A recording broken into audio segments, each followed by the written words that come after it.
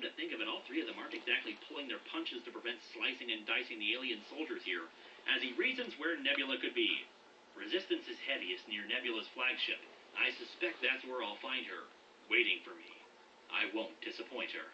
So, his plan is to fly into Nebula's flagship, guns a-blazing, right where she wants him to, and what exactly?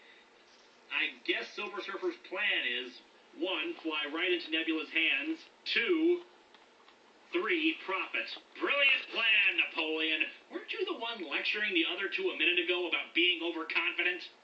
A weird energy burst comes from a gun in some green guy's hands that knocks out the Silver Surfer in one blast.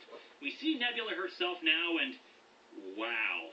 Apparently she's Locutus of Borg with childbearing hips, and actually quite an impressive package for a woman.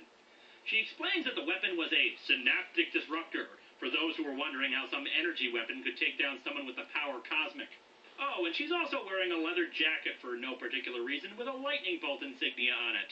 Because that makes all sorts of sense. Dude, you know what would make Locutus of Borg even more hardcore? If he was wearing a leather jacket, man! You wouldn't even need any dialogue. We'll be all like, dude, I'm wearing a leather jacket. I'm rocking now.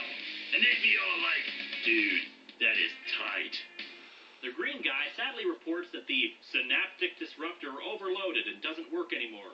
Oh, how dramatically convenient.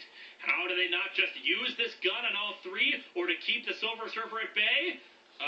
It overloaded. Honestly, it'd be more plausible if the thing's batteries just ran out. Cutting back to Thunderstrike and War